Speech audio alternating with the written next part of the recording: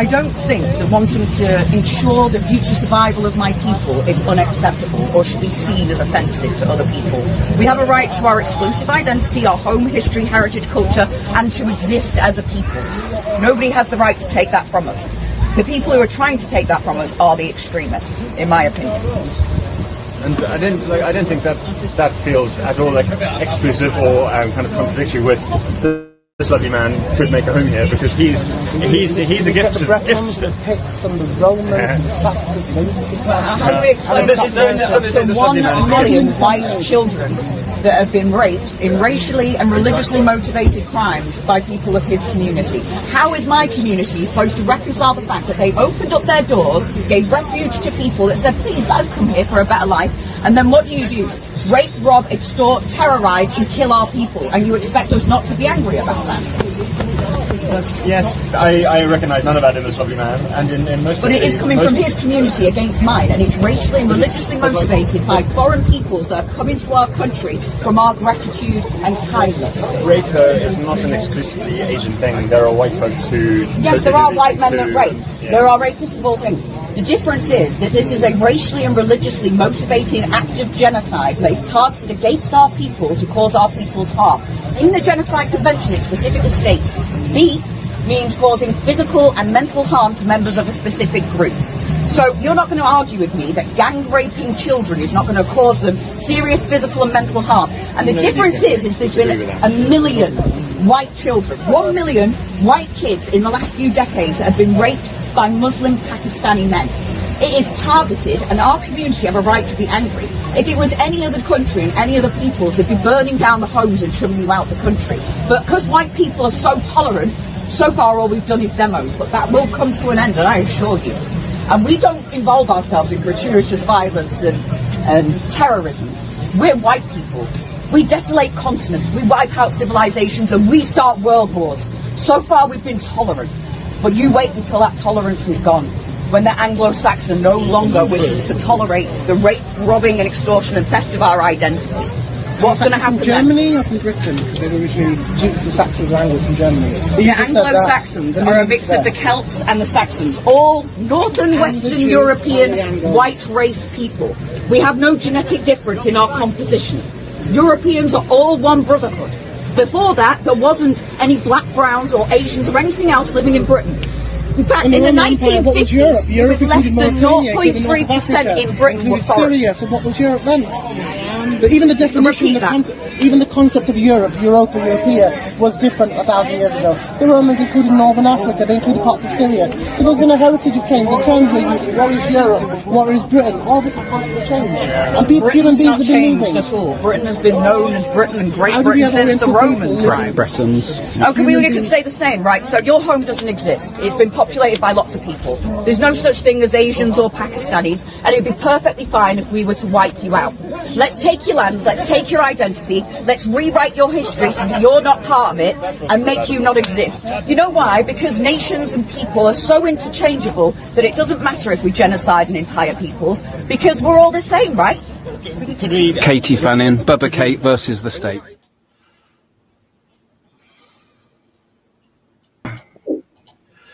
Good evening, ladies and gentlemen. Welcome to the Chris Mitchell podcast. What a lovely way to inspire me to do this show. Absolutely fantastic, as always, Miss Fanny. It's a pleasure to have you on the show again. It's been a long time coming. You know, we've actually postponed this show probably about 10 times over the last 2 weeks due to our massive workload that we are both doing in our current fields.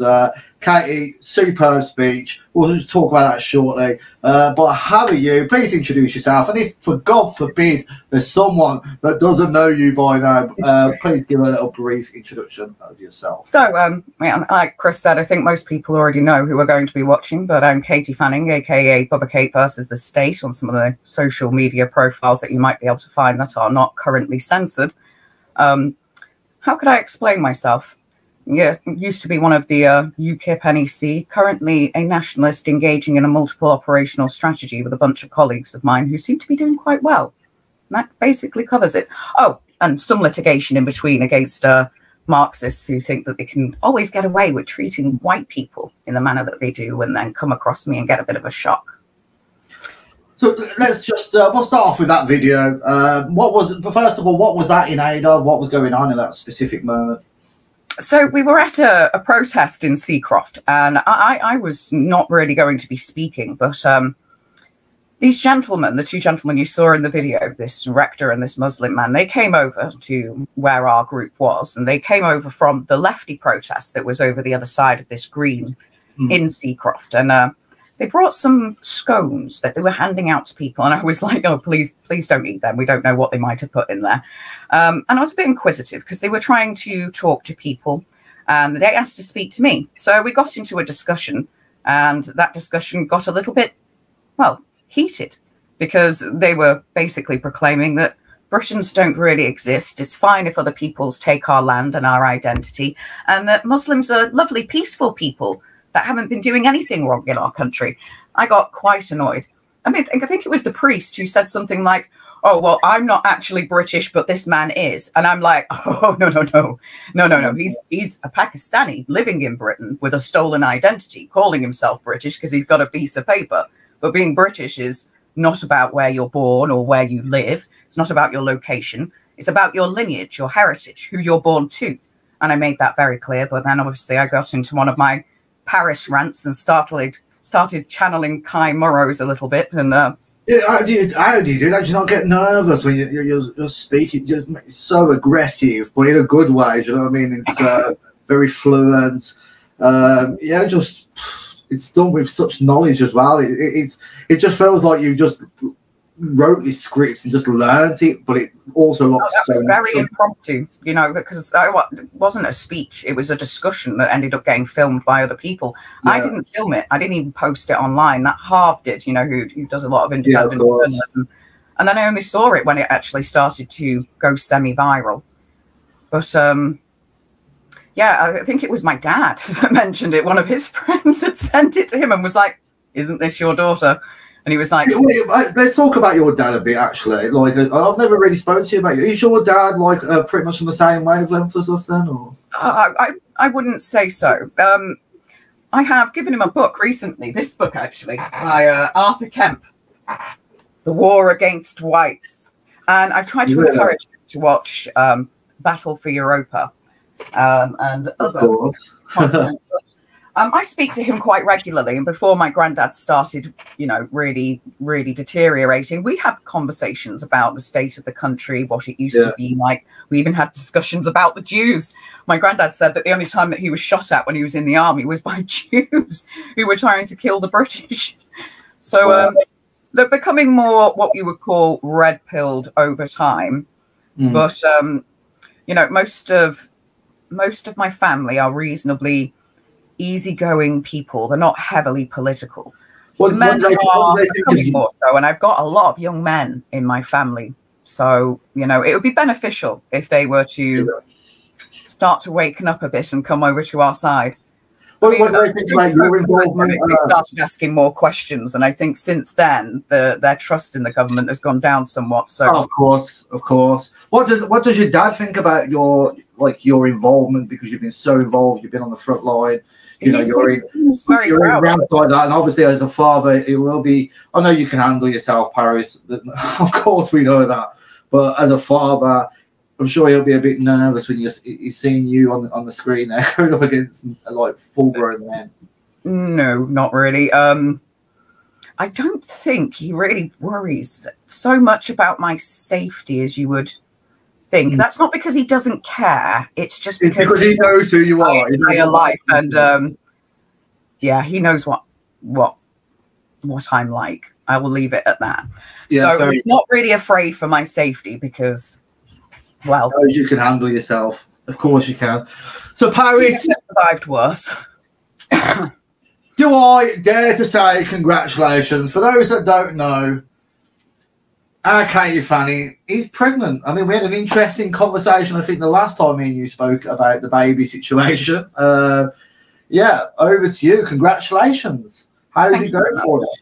Yes. I It was unexpected. It was unexpected. Obviously, it wasn't something that I was planning. But when something like this happens, I mean, you just roll with it. I mean, at first, I was very concerned because things haven't gone very well in sort of previous pregnancies. In fact, they've been quite tragic and almost deadly.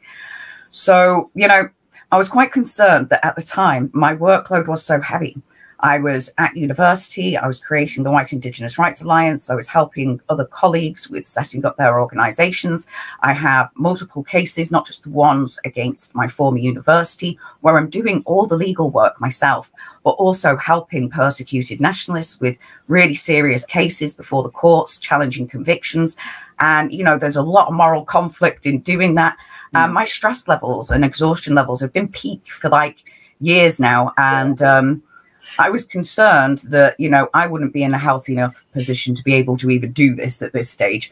And I think my concerns were quite valid, seen as if, in December, I had a massive heart attack. My troponin levels were yeah, go on. We still haven't found the root cause of that. I had another CT scan last Well, the Friday. root cause surely is because you do carry on. You've been carrying on, like from what I've noticed. I'm quite close to you. That you just carry on as if things are normal. You have to slow down, man. You need your sleep. You need your rest. You're a pregnant lady. And I would say those are surely the favourites on why. I mean, you suffered, unfortunately, a heart attack. Yeah, well, to be honest, I didn't find it that traumatic of an experience. I thought I pulled a muscle in my chest in the morning. Thought I pulled a muscle in my chest. Hurt badly for about 15 minutes. Where you're like, oh, that takes your breath away. And it kind of started in the middle of my chest, went down the arm, but then after that, I had this lingering moderate pain in my chest and down my arm, and it spread to my jaw. And then I started vomiting really, really badly and got this blinding headache. Somebody came back from work, my partner, and he was quite worried because I didn't look well. So we called 111, and as a precaution, they just took me in. And when my blood results came back, they were like, you need to return to the hospital right now. And then they told me what had happened. But otherwise, I wouldn't have even known. Yeah. But I knew I needed to slow down. I mean, I was actually working on a disclosure that I needed to do for the Fanning versus the Open University case at the time. And I was really stressed because I've got cases against the NHS for previous things and many other organisations. A lot of it seems to be getting settled now outside of courts, which is a relief. But yeah, that has made me slow down. I mean, I did warn people when everybody was saying, oh, Paris, just get pregnant. I was like, well, if I do, I can't continue doing the work that I do at the pace that I do it at, because it's not even healthy for a full grown adult, but it's not going to survive in me if I'm working at that pace. So after then, I've started to slow down at the demands of my medical team. I'm under this specialist team at my local hospital that look after maternal cardiac patients. And they told me I needed to slow down and disengage in highly stressful activities and advised me to adjourn my cases. So this week, in fact, I was supposed to be beginning my trial this week, and tomorrow. Before you run, before you run along, we'll stick to the baby topic 1 second. After everything that's been said in the past, Paris, Katie, are you looking forward to being a mother? Yes. I don't have this opinion where I believe that motherhood is the be-all and end-all of female existence. I think that women can be fulfilled without being mothers. There is a lot of women out there now who, even if they want to be mothers, they can't for whatever reason, medical reasons and other things. And it is quite sad that people will tell them that their life has no worth unless they produce a child. Now, I've seen, and it's well known, that, a lot of people, once they have kids, they become a lot more concerned about their activity. They need to put a roof over their heads, and they're more worried about their safety and security, which is understandable. So I had concerns about being able to engage in the activities that I do once I become a mother. Not looking forward to the beginning stages, to be honest. I mean, I'll be relieved that she's out and that they're healthy and that they're here, but I know that it's exhausting. It's, every 2 hours they're going to need feeding. And I'm sure you will do it out of love because, we look after pets and we look after other family members. And I'm sure there will be some joy in that. But there are an awful lot of women that find that they have a loss of identity and, you know, do become quite depressed afterwards. It's not all sunshine and roses like people make it out to be. It's a difficult thing to do. It's very stressful. It's not intellectually difficult, but let's say emotionally, psychologically, and physically, it can be quite difficult, especially if you have a colicky baby or your baby develops tantrums, it has autism. These can be huge challenges. You'll do it because you love your child, but you can't pretend that it's not going to be something difficult to do. Are you worried with, obviously, with how much of a profile you've got? Are you worried about the state coming in a little bit harder on you, social services, etc.? No. I mean, a lot of people don't seem to understand this. I mean, because of my past history, because I was a victim of, you know, these religiously and racially motivated rape gangs. If you go to the police and you've been to the NHS, they know all about this in your history. You get an automatic referral to social services anyway if you become pregnant. So, you know, I've dealt with them before the pregnancy started because I knew that dealing with them I would find incredibly stressful throughout the pregnancy. And any issues that they have been resolved, and they know if they do not have justifiable cause to come and harass me, I'm going to sue the living daylights out of them. So, you know, yeah, this is one of the reasons why I study law, because being able to enforce your rights in the courts is a very powerful tool to have at your disposal, because the state doesn't care about your rights. The people that work for the state, they don't care about your rights. They will trample all over them if they can. But if you can enforce them, and you can actually enforce them well, they start to behave themselves. Yeah. So that hasn't been a concern. Social services have no concerns about me or my ability to raise the baby or the baby's safety. I'm doing the very best that I can to ensure that I don't put out any identifying information. I know there's a lot of people out there who seem to think that it's appropriate to use their child as some sort of political prop for likes on social media, or all these mummy bloggers, where dates of birth, where their child frequent, their child's name, all of this they put online. There's going to be none of that. Yeah, well, publishes that information again, I will sue the living daylights out of them. You've done this to me. Like, in 17 minutes, I think you've answered my next question 3 times now. I was literally going to talk about your online activity, because I know you have a new channel where you're going to talk a little bit more about your personal life, hobbies. You know, maybe like obviously your gym stuff. It's not been going well. So obviously, to get this point, there'll be we won't know anything about that child at all, really. I mean, I will. Obviously, people like me, obviously, you'll have a phone call. Chris, this child's doing X, Y, Z. Because I'm such a good friend. I would just be relieved if she arrives safely, because, you know, there's been so many things in this pregnancy that have made it very precarious, and we're not done yet. There is still a few weeks to go. I mean, I haven't got long at all. But, you know, I've been very sick. I barely gained any weight. We're both quite small for how far along we are. I mean, people see me. They're like, if they know how far along I am and they look at me, they're like, you don't even look like Can you tell us how far? I don't want to, in case people start guessing birth dates. I won't be announcing their birth date, their name, anything. I'll probably tell people like 2 weeks afterwards, hey, you know, did it. But yeah, for the first. Well, don't do that, because they can still figure out the birthday roughly, to be fair. But yeah, it's really not. You wouldn't actually think you're pregnant looking at you, to be fair. Yeah, like yeah. And sometimes I'm a bit like, not sure if I didn't want to get huge anyway, but you would like it to be slightly noticeable so that people are a bit more helpful with things, because people forget. And, you know, people will barge into you in public places if you're shopping and such, because I don't look like I'm incapable at this time. The only time that I've looked a bit incapable was when I cracked my ribs. Yeah. And I was shuffling about for about 2 weeks. Fair enough. Finally, on the last personal question on that show, your partner, we obviously don't need to name him, or a her. Or is he a her? No. That person identifies I'm not pregnant if it was a girl. Mate, honestly, it can identify as anything they want, apparently, these days. Could be a big, could be anything. Definitely male. Yeah, but what does your partner think about what you're doing?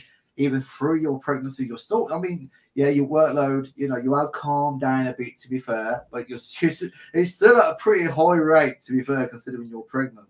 What does he think of your activity whilst you've been pregnant? Is he been supportive with the whole thing? Yeah. Yeah, how's your partner been throughout the entire ordeal? Because I'm sure, I know you very well. I'm sure that you've stressed him once or twice, Kate. Well, he copes well with high levels of stress. You know, I'm more prone to going into a reaction with certain things. I'm probably the more aggressive instantly of the two, whereas he's more calm, cool, and calculated. But I would agree. I would actually agree with that. 100%. Yeah, it must have been very stressful for him because, you know, at times he hasn't known whether his missus or child is going to survive. I mean, at one point they thought I might have a dissection of my aorta and didn't want me to leave the hospital. But because I was stuck in the emergency department because, well, the cardiac wards are full of foreigners, I decided that I'd had enough. I'd been there for like 2 days. These people screaming on trolleys. Foreigners had pooped all over the only toilet that they had available because they don't sit on it, they squat on it. It was just, I'd had enough and I just wanted a bath and I wanted to go home. And they were like, well, you could have a pulmonary embolism, you could have a dissected aorta. And he's there listening to this. And they're saying, if you leave, you might die. And I've left anyway. I mean, there's nothing they could do in those circumstances. If I had a dissected aorta and it actually properly ripped off, then I'd be dead within minutes anyway. They wouldn't even be able to get me into surgery in time even I was in the emergency department. But yeah, he's wanted me to slow down, obviously. He kind of wanted me to anyway. You know, there's a lot of close friends and my partner that think that there are people that take advantage of the fact that I will usually help anybody that comes to me. I would agree with that. I would agree with that. And like, well, I don't know every name, but I would say, like, I've seen a few, do you know what I mean? Like, about the place, and I'm thinking, come on, man. Yeah. So they get a bit annoyed when, you know, I'm not sleeping, not eating and working. You know, sometimes quite often he could go to bed and I've got my laptop out. He'll wake up in the morning and I've still got my laptop out. He'll message me throughout the day. It's still out. I mean, I have what you call short sleeper syndrome, so I can survive on 4 hours without it affecting me for long periods of time. What about I was putting it down to like 1 to 2 hours a night and working 23 hours of the day. You know, it's not sustainable. And they knew that, but you know, I thought I could carry on like that inevitably, and then, well, the health gives out a little bit. One good thing is though that, you know, all these scans and everything they've done of my heart, they can't see any permanent damage, and they're still trying to work out what it is that's caused it. Because they can't find any blood clots. They're looking now for blood clots in the vessels that feed the heart. But yeah, my man is very supportive. He's very proud of the work that I do. I mean, we work in different areas of nationalist operations, but we work collaboratively to support each other's, it's our collective objectives. Yeah. We both want the same thing, but we're going about it in 2 very different ways. But we certainly do get advice and support off each other. Sometimes switching laptops to see each other's work and such. And yeah, we collaborate very well. But it must be difficult for him having a missus like me, because I am difficult to deal with. I'm glad you said it. I'm glad you said it. I would agree. But obviously, you're a great woman, and you're a very fiery character. But you put your all into to the movement and our people, and you're very stubborn. You're very passionate. So, you know, props to you, man. Like, stay true to yourself. We will move forward, because I do actually. Well, that was a good topic to end on, actually. Like, you and your partner go in different ways about things, and I think there's quite a bit of positivity with nationalism. Obviously, there's some, I would say, is a bit of downside. We'll go into that later on. Obviously, the final topic, with a few little down moments, in my opinion, of this year. But we'll go into that later. But we've had 2 registered nationalist parties in the last. I don't know if Homeland was registered in 2024. Was it? I think they were. Was it 2024 or 2023? I think it was 2024. And Alec Yerbury, and also the INN are doing something. We'll bring up the INN first, and then we'll go up to Alec Yerbury. We'll go to the Alec Yerbury, and well, like, I don't really want to discuss Homeland too much because I don't like Kenny Smith, but fair play, they're not over the line. Right, so the Independent Nationalist Network, they released this about a month or so ago. I think I read it on my recent news update. Please go and subscribe, guys. If you're new to the channel, please subscribe. I also travel Europe, Eastern Europe for that matter, because it's based, and I'm going Moldova next week. I went Moldova last month. It was sick. Paris, it was so sick, so based. It did look good. It did look good. And I went Transnistria, which is bizarre because it's like obviously they're very. Is it a real state, or is it recognised as a real state? It's not recognised as a real state. It's so fucked, like, but they are obviously, they love Lenin over there. There's loads of Lenin statues. But you speak to them, they're very nationalistic. I mean, they don't really nationalist communists. Yeah, like with what I tell them, like I mean, there was one moment I said "Hail Hitler, bitch" when I was holding like a Nazi gun. I went to a museum of guns, mainly Soviet Union guns. They had a couple of Nazi guns and a Nazi. I think I saw photographs of that. You what? Sorry. I think I saw some photographs of that on your channel. I got a video. It got shut down. I couldn't include it in my actual film. It got shut down on TikTok straight away. Basically, I got this Nazi gun, this National Socialist gun, whatever, with a Nazi flag behind me. I'm like, "Hail Hitler, bitch!" Literally in front of a Soviet Union veteran. I said, "I'm only joking. Like, but it was very surreal. It was like being in the 1940s. They're very pro-Russian. They've got their own currency, their own passport. So to them, it's their own country, but it's not recognised to the UN nations, the EU, all that malarkey. But yeah, it's very much a different country to Moldova, that's for sure. But I'm going back to Moldova. There's this other. It's not a real country. It's not a country, but it could be in the future. So I'm learning a lot about it. It's called Gagauzia. So basically, it's an autonomous region of Moldova. And from what I'm getting at, I might be wrong, but from what I'm understanding is, if there's a percent of Moldovans that want to join back with Romania, this Gagauzins are saying, like, if Moldova ever becomes a part of Romania again, then we're going to be an independent country. We're going to apply for independent status and also be more in line with Russia. So it's quite fascinating, really. So I'm going to go there. I'm going to try and learn more about that. But yeah, very fascinating. That'll be interesting.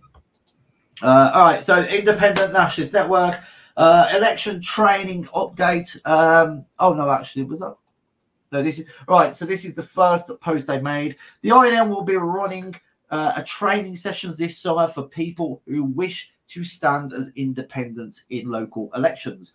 The training will cover deep community politics as well as the mechanics of the election process, drawing on over 80 years of combined election experience in our ranks. We aim to deliver a comprehensive guide on how to fight and win a local election.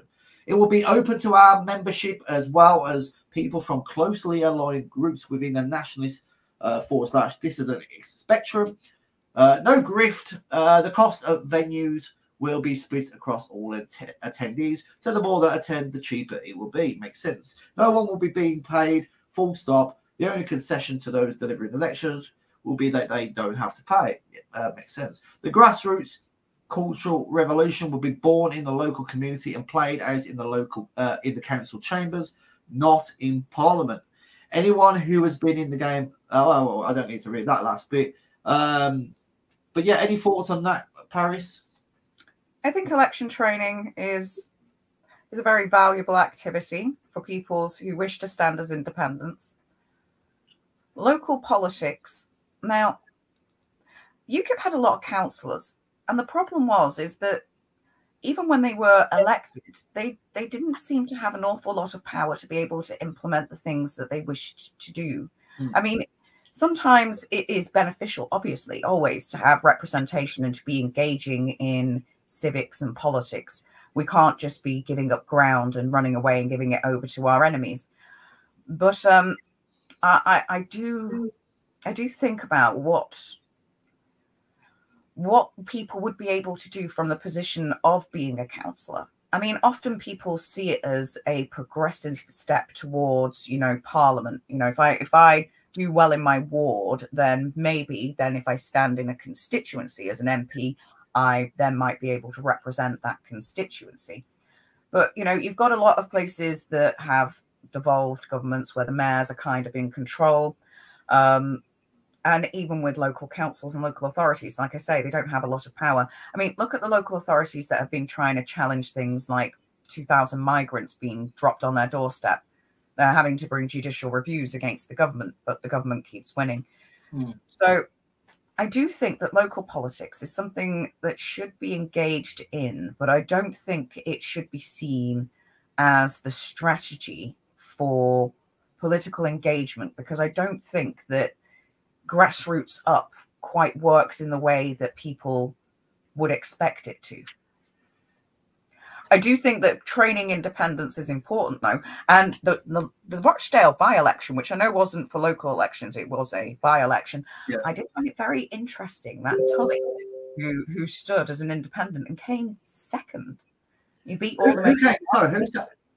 Who came second? 20-something% of the vote. He did very well. Who's that? Sorry? Who came second? An independent. I think, was it David Tully? Let me double check. I remember the surname being Tully. Oh, right, okay. But he came second behind George Galloway. He beat all of the candidates that were backed by major parties. And the other independents, I was keeping an eye on this particular by-election because somebody who I've known for many years was standing. Yeah, I know him. I know him. So I was hoping that he would do quite well because he's done amazing work in Rochdale. He has, but he don't get enough coverage. And I would actually, I need to reach out to him. I was meant to. The INM when I was more involved with them. I was meant to speak to him ages ago. I don't know why it didn't unfold. So maybe you can have a word and we'll get him on. Yeah, we could do. He's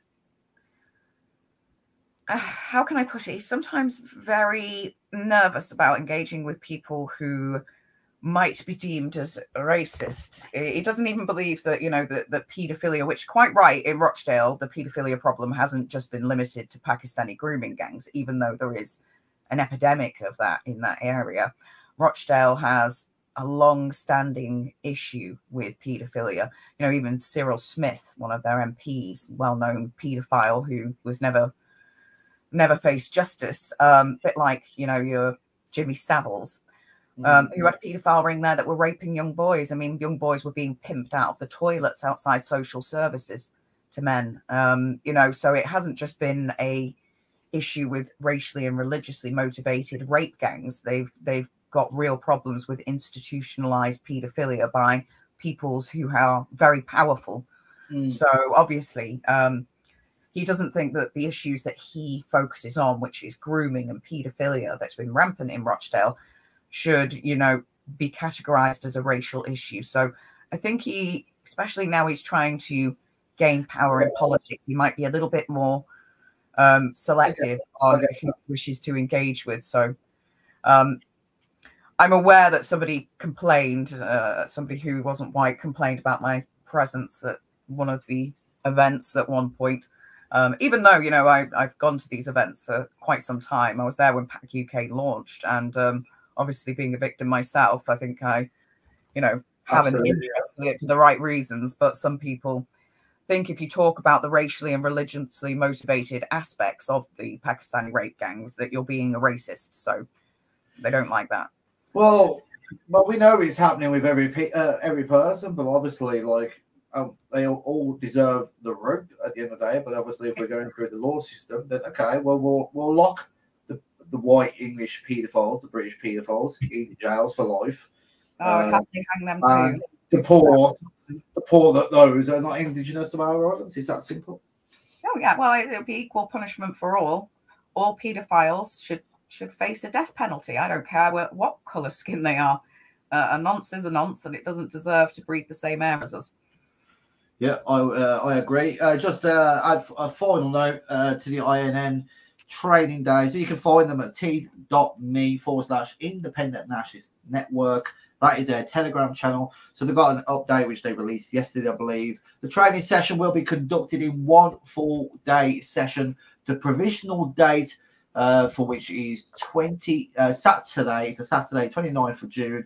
They said we've had a good response to our initial post from all across the spectrum, and if required, we will be able to run further sessions for those that cannot attend the event in June. The day session will include a buffet lunch, and each attendee will receive a copy of the manual, which will accompany the lecture to take away with them. They will confirm ticket prices when they have booked the venue, the price of which will cover the room hire, the buffet, printing cost of the manual, and any other directly related expenditures. We would also like to stress that the training is about showing people how to fight and win a local election. There will be no ideological content. If you are interested in attending, please contact them. If you need the address again, it's t.me/Independent National Network. I think, again, obviously they're going a different way, Alex going a different way, but I think it's very positive that people engage with this sort of stuff. There's been a lot of lazy activism by some people that just literally won't do anything. What do we say? Low effort, low impact. But it generates easy content that can be just spieled out and ask for donations. Exactly. But I think oh look, I wrote White Lives Matter on a rock. Nationalism. Mate, and like someone wrote it on a post-it and put it on their forehead, and I'm like, what are you doing? Like, how can you post this?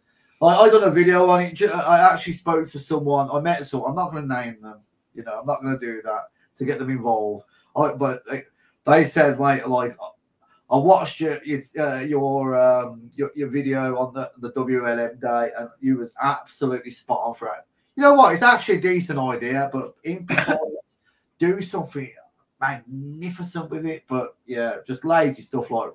And it's always the same excuse, isn't it? Like, oh, it's for new activists that just doesn't want to get involved yet. Like, what, for the last 4 or 5 years? Like, writing it with your sausage and beans. I'm sorry, you're going to get me on a rant about it now. Yeah? I can't.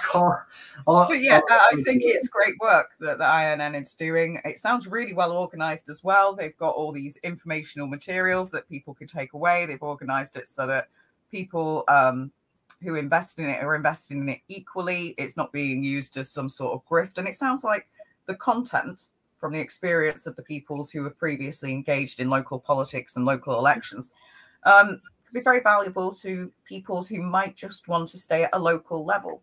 They might just want to help in their local community, and they might not want to have a national profile and stand in general elections. I mean, to be fair, the training could actually help someone that wants to be on a national level as well, couldn't it, really? Of course. I mean, a lot of it would apply, especially the parts about how to campaign. We might have some disagreements with it. Some people think that letterbox leafleting is a beneficial thing, but when I was in UKIP, we tended to spend a lot of money on that, and then we started tracking data on the places that we heavily leafleted and where we have and where we hadn't, and it hadn't made that much of a difference. So you are in agreement with me that letterbox leafleting is pretty pointless. Yeah, I don't think it really has the impact that people think it does, but it costs a lot of money and it uses up a lot of time. I mean, I actually enjoyed letterbox leafleting. I did miles and miles of walking around with heavy leaflets and getting my fingers trapped in what they call the post boxes on doors. Letterboxes, Kate, Jesus, see what happens when you're pregnant. You end up with this baby brain and you don't even think straight. But yes, it was quite enjoyable. Usually you go out with some activists and you'd done something, you'd go for some chicken wings and a cocktail afterwards. But overall it was a great expenditure and a huge use of our time that probably could have been spent elsewhere. Well, I did make a post recently, and we're going to go on to the Alec Kirby stuff in a minute. But I did make a post the other day pointing out, like, whenever he has his first leaflet, I'm not wasting my time and energy going to each bloody name and post it. Like, to be fair, I've done it with a drag queen. Yeah, I filmed a lot of it as well. I got into some debates. Pretty much the super majority agree with me. And to be honest, like, a lot of restaurants, shops, they put Chinese restaurants, Indian restaurants. I don't think it'll be quite that popular when it's like a British nationalist party, however. But with the drag queen stuff, pretty much 95% of where I live and in surrounding area agree with me. I got into a couple of debates, but I know what I'm talking about. I can handle myself as well. But that is what I'll be doing. I'll be going on the streets. Obviously, I'll be approaching what I truly believe is probably a British citizen, a true British citizen, shall we say, like an indigenous ethnic to our island. And I'll be speaking to them. Here's our leaflet. This is what it's about. Any questions, please email the email on the website or speak to me. Here's my phone number. And that's what it's about. I'm in this to win it. I'm not in it to make bloody mate after mate. You know, a few people don't like me. I don't care. Do you know what I mean? I'm in it to win it for my people. And I don't care. I will literally go on the streets and cities and towns handing out an Alec Yerbray party leaflet. And hopefully people, register and get behind it, because we are running out of time. I'm not saying he's going to win. You know, I'm not deluded to think Alec's definitely going to win and our people will be saved. It's a long battle, man, and it's a struggling battle, but we've got to try to the bitter end. I mean, a lot of people say there is no political route, there is no electoral route. A lot of people think we should just give up, run to the countryside, grow some vegetables, and wait for the inevitable genocide. Yeah. And you know, that's a defeatist attitude. I mean, I've been in party politics for years. I mean, I was one of the directors of UKIP. We got nearly 4 million votes and didn't even really return any MPs to Parliament. I'm fully aware of how the first past the post system makes it near impossible for any small party to be able to gain power. They can gain influence by taking some votes away from major parties, but through the same parties, you know, Labour and Tories are both two sides of the same communist shekel anyway, and they're always guaranteed to win. However, we do know that the environment and the awareness of our people is changing. People are travelling further down that path of realisation, and not having a viable solution to offer to them is one of the major obstacles which our peoples have not yet overcome. I mean, people keep going on about the importance of raising awareness, which, you know, okay, it's important to raise awareness, but it's like going to Rochdale or Rotherham or Telford and telling them they have a grooming problem. Do you not think they don't already know? I mean, go to inner city London, Manchester and Birmingham and say immigration's getting out of control and whites are becoming a minority. Do you think the white people left in those cities don't realise that? That's great. We've got awareness. What's next? What is next? And that's the problem. A lot of people and places are not offering anything. So, you know, I believe in a multiple operational strategy. I don't believe that there is one solution. I don't believe that one political party is going to be enough. I think that we need an array of different types of organizations undertaking different forms of operations that work collaboratively to get our shared objectives achieved, whether that be litigation companies, whether we set up our own community interest companies that undertake a lot of the activities that we're going to be undertaking. We stop asking for permission to do things for our own people and we just go ahead and do it. That is what we should be doing. There is so many different areas of operations. I mean, I've actually mapped out a multiple operational strategy, and the political part's only part of that. Because one of the big things that we need to do is start breaking down the psychological barriers that prevent our people from thinking that they're going to be able to save themselves in any sort of manner. It's breaking down the psychological barriers that make our people think that even wanting to exist is some sort of an offense to the rest of humanity. You know, predominantly, I would say that the major first obstacle that we need to overcome is the psychological warfare that's been conducted upon our people. And that's partially through awareness, but it's also through creating new educational programs. I mean, it's not just adults that need to be learning this, children do, which is one of the reasons why the White Indigenous Rights Alliance has been designing our own curriculum. You know, there are so many different areas of operations that on their own are not standalone solutions that can do anything, but combined can actually bring about what we would like to achieve. And at the end of that, if we do get to a position where we need a political solution or we have to have some sort of political offering, we can't just say, oh, well, we thought that wouldn't be successful, so we don't have anything even waiting in the sidelines. When people realize how they have been so betrayed and, well, subject to this genocide by our own state and governments and the people that have been participating in it, they're going to want a solution. And that will have to be a political party. So as much as we can use all these different operations to bring about the environment that would be ripe for revolutionary change, at the end of it, we are going to need what we call a viable political solution that we can offer to our people, which is why it's important that we start engaging in party politics today and building up organisations like the National Rebirth Party that we can trust. Well said, well said. I actually just wanted to bring you onto a point before I bring you to the website. I seen a little documentary sort of the other day about the Japanese. Look, obviously they're not our people. We're the white British, we're the white English. But I do have some kind of respect for them, and I want your opinion. So, in their schools, like they don't like at a very early age, they don't have any grades. They don't really, have any exams till like a little bit later on in their life. They learn about discipline, respect, manners. They don't have janitors in their schools either. They do literally little children. I've seen them doing their own cleaning. They get the kids to do all the cleaning. I don't know about every school, but there are some Japanese schools that make their children. I won't say make them. Well, it's part of their curriculum to meditate 10-15 minutes before every before they start the day at school. And obviously, as studies show, Japanese when they get older, they are very more respectful. Wherever they go, they always clean up their mess, very disciplined, very respectful people. I don't know how much you know about that. Obviously, you just mentioned a bit about the cleaning, but is this something we should look at maybe doing ourselves in England or in Britain? The difference is that the Japanese live in a ethnically homogenous society. They're not in danger of becoming a minority. They don't have third world primitives treating their homeland like a third world shithole. Okay, Britain, I get that. Fighting a losing battle with things like trying to teach kids to be clean. I mean, could you imagine a school here that the white kids would probably do it?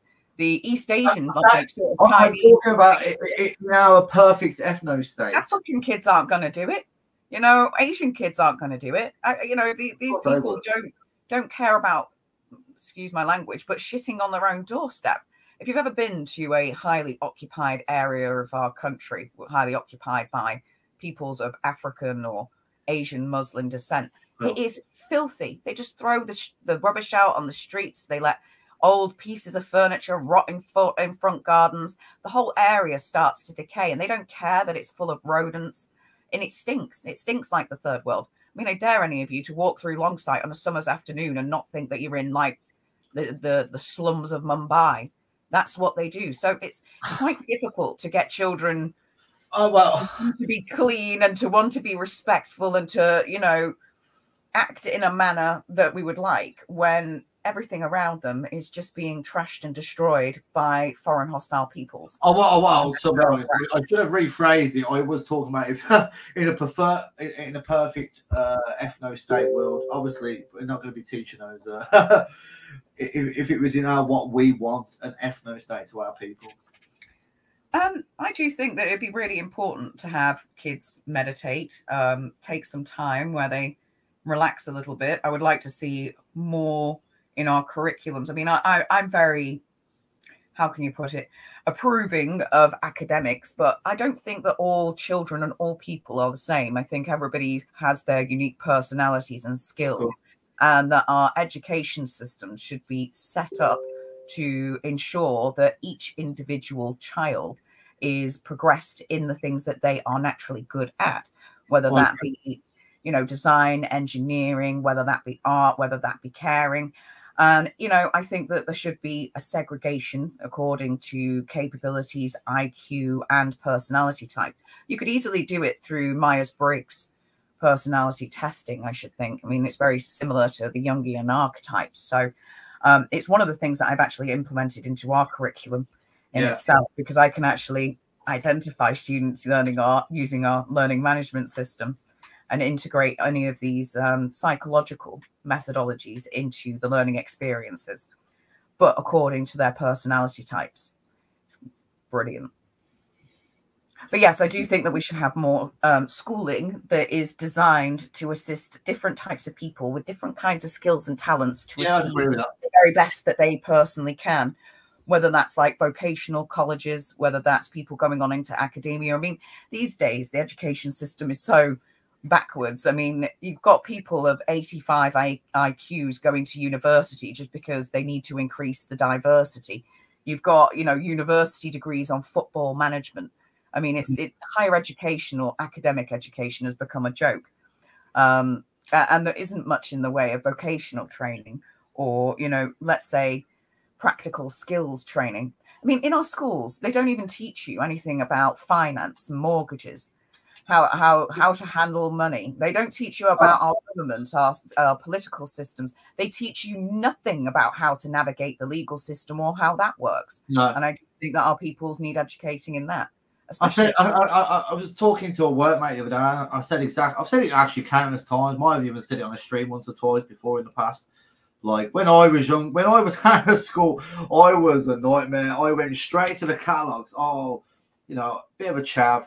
Look at that. What did you like to do at school? What were you good at? What was I good at school?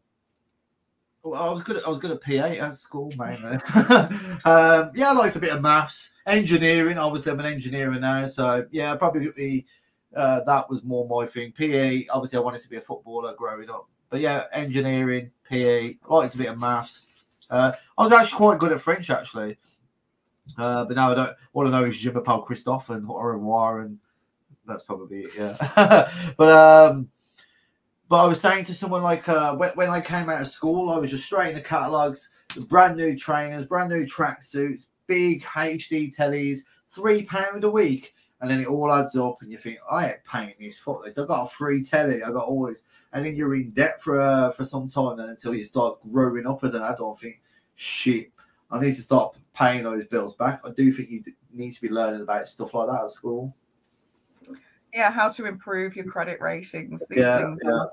These things are quite important. How to save from. I mean, I don't believe that kids now born in this day and age are actually going to be able to afford their own homes with the way things are going. So it might be a little bit pointless. I mean, you know, there's more Indians that own property in our country than the indigenous British. And the Chinese are buying up half the properties in large cities. They're just investing on a huge scale. Whereas you got white indigenous families that can't afford a home, that are paying extortionate rents, and now they're bribing the landlords, the Serco is, to kick out their white tenants to get 5 years worth of rent, new appliances if they decide to house migrants instead. The way things are going, you're going to have a huge white British homeless population and people not even being able to afford a shoebox, whilst Pakistanis live in our houses for free. Yeah, I mean, obviously, I agree. I mean, like, my advice is obviously there's been some, and I love going to Eastern Europe, but I don't want to abandon my people and go. Do you know what I mean? But like, I think you would if you ended up with an Eastern European beauty, but she refused to move because she didn't want to come to a multicultural hell and wanted to stay in Eastern Europe. I think we go then. We'll address that if it comes to it, Kate. But I hope that does not come to it. But no, love can have many things going, should we say? But no. But what my plan is, if I can do it right, is and this would be my advice to the youngsters, is to invest in property in Eastern Europe. I don't know the exact figures, but it's dirt cheap, and rent them out. That like tourism is getting massive. Like our people are going there. I'm not talking about multicultural tourism. Maybe a little bit, but not many. You don't go to these places and you see it like a London, Birmingham, etc. But yeah, it's growing in its tourism. Like for our kind of people, a lot of Europeans going there. I do think invest in property there to rent. Then you got a little holiday home for yourself as well. So when you want to go out there and live in a base country for a bit, because I don't think it's going to happen to them. I can't see it. Well, maybe it will, but like when I speak to them on the ground, they just the way they carry themselves. I just don't think they will take it. Even when you speak to someone in that country that might be a lefty to their nation. They would be considered far right in England. Does that make sense? Yes, it does. Yeah. All right, so we'll move on because I do want to discuss PA shortly, but let me just show you this, guys. This is I am going to be doing a stream with Ali Kiyobri soon, so we'll go into it with more detail. But Ali Kiyobri successfully registered a political party called the National Rebirth Party. Well done, Alec, and I will be going in depth with that very soon. But we'll show you a little bit of the layout of the website. There you go, National Rebirth Party. You know, the PA mob also, it can't be done. It can't be done. It can't be done. It's literally, nationalists are so up against it. We just can't do it. We've applied 7-8 times. And then Homeland come along, which is pretty much PA, but they all left. Well, all right, if you don't want to do it, we'll do it. They got set up within months. Ali Kirby left PA, got it set up within months. You know that. So don't believe the bollocks that comes out of their mouths. I know it. I was in their inner circle. Alec was quite high up in their circle. Obviously, the Homeland guys were high up in their circle. They're all the same ROs, and we're all telling you the same thing. They've never been interested in having a political party. Never. They just say it. Just, oh, look, we're the victims. Give us more money. Like, honestly, they've never been interested in the slightest. And a lot of it's down to the financial aspect of it all as well, is because Mark would get so much donations from foreign sources. Obviously, mainly America is his main, and they would have to that would have to stop if they were a political party. It's simple as, which means, you know, there's no money coming in apart from maybe UK donations, which I don't think is the service compared to what they get. But yeah, any comments on that actually, Paris? Well, yes. I mean, PAs existed for quite some time. At first, they claimed that they were going to become a political party. And I think after a while, a lot of their people got quite annoyed at the fact that they were being used really as props or cash cows for the little cronies at the top, the grifters. So, you know, they were being taken for fools, and they realized this, and they decided to leave, and they were proven right because within a matter of months, they'd set up Homeland. And Alec in himself, obviously, he wanted to join a nationalist party, you know, one that was already established, and work with them. However, I'm aware that, you know, in his conversations with people, he'd ask them, you know, do you believe that you can actually achieve what you want to achieve? And they'd say no, or, you know, there would be other red flags involved. I mean, I think that everybody who is working within a political party that can be deemed nationalist is probably trying to do their best for our people in some aspects, but there wasn't one that he thought he could fully get behind. So therefore he has created his own, and I've liked what I've seen so far. I haven't read everything in fine detail.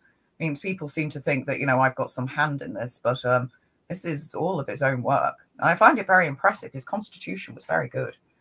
Yeah. Again, we'll go through it in bigger detail when I get Alec on the show. He's a very busy man at the moment, obviously, but he will be on the show. If you want to sign up or look at his website, it is nationalrebirthparty.org.uk. His Telegram channel is t.me/National Rebirth Party. And I think he's also on Facebook and X, Twitter, but I don't really use those platforms. But you can. Yeah, I think he's quite active on mainstream platforms. I don't know whether he's got an X account. Has he got an X? Have they got an X account? Yeah.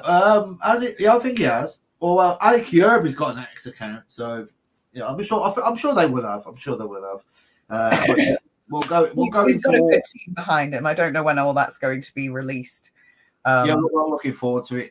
Looking forward to speaking to him, getting to know more on what's going on in the background now. So congratulations, Ali Kirby. As much as I don't like Kenny Smith, I actually do like quite a few of the Homeland members. Well, a few of them. You know, I don't know all of them, to be fair, but there are some good lads in that movement. So congratulations. It's been a good start to the year for you guys getting registered and also proving it's just a myth that no nationalist party can be registered. So well done for proving that's complete nonsense. We are going to move on to PA, of course. A lot of controversy. Right, we're going to go to you. Everyone knows my opinions, but I want to react to this video because it was about me. It was literally about me. So I'm going to react to it. Wait 1 minute. I'm just going to fill this. I'll be 2 minutes. Yeah, no worries. So obviously, Sam Media, unfortunately, is in jail. We'll wait for Paris. Should we wait for Paris? We'll wait for her. I want her reaction as well. Right, we'll go to. So there you go. You can contact Ali Kourbari here. There's a contact page. Donate. You know, I've called out a lot of people that's donating, but Ali Kourbari is up and down the country. Never asked for a penny. Rejected pennies in front of me and probably in front of others as well. That's in it. But every party does need money to go to do their thing, and so yeah, I have no complaints about those that wanted to donate to actual registered parties. But yeah, you got a little news feature there as well. Oh, we are back. Oh, we are back. Okay. I wanted you to see this, so I was just going through the Alec website. It was a bit. Where is it? Okay. Oh, I missed that. I was just having a nosy. I'll look at it after. The Alec page there while you were getting your drink or whatever you were getting. So I wanted. Yeah, I've decided to get some elderflower juice because otherwise I'm going to be attempting to talk with a really dry mouth and getting dehydrated. And we don't want that. Okay, fair enough. Fair enough. I just wanted to react to this because they actually mentioned me on the show. So obviously everyone knows we'll go through the Sam Media case shortly. Bizarre that Mark Collett actually allowed this to happen. Right, so it was literally days before he's getting sentenced. The judge, literally the judge, there's an article on it, right? Literally says, Sam, there will be consequences if you go on social media. Yeah, if you go on social media or any stream, well, just the internet in general, and talk about the trial, there will be consequences. Have that in your mind. This is 5 days before the sentencing. Obviously, a bunch. They're playing a fucking game. Like this is meant to be the future of our fucking people, like playing computer games. But anyway, let's watch it. Car crash. Oh, wait there. But the final weeks of Patriotic Talk were like a slow motion car crash. Well, there was. I mean, Mark Collett is literally saying that my show is a car crash, and even if it was a car crash. The car crash that's happening to PA is a far bigger car crash than anything I've ever done. There's like 7 members in jail. Like, how many of them are close friends? I mean, you're on a show with Sam Media, who's about to go to prison, and you're talking about on the car crash. Are you for real? Obviously, I can't pass opinion on the trial, but it's like part of the evidence entered was like a Patriotic Talk podcast. Sam, don't say anything. Mate, like, so why is it like? So Sam Media is literally like, oh, part of the evidence was about a Patriotic Talk show. What? Like, you were part of National Action. You were the 100-handers. You're getting done for being 100-handers. You've been told not to speak about your trial, and now you're acting like being on my show is like, like there's such a car crash. You're going to be the reason why you might get more additional years. Joke. But I was. This is why your wife didn't want you coming on this show. She's like, if you let Sam on that show, you better make sure he doesn't say anything daft this time. I'm like, Laura. It's alright. I just can't press comment on what happened or anything like that. But it's like, yeah, when they entered the PT. Right, I mean, Mark just jokingly says it. A good mate, and a good leader would strictly say, Sam, shut the fuck up, bro, bitch.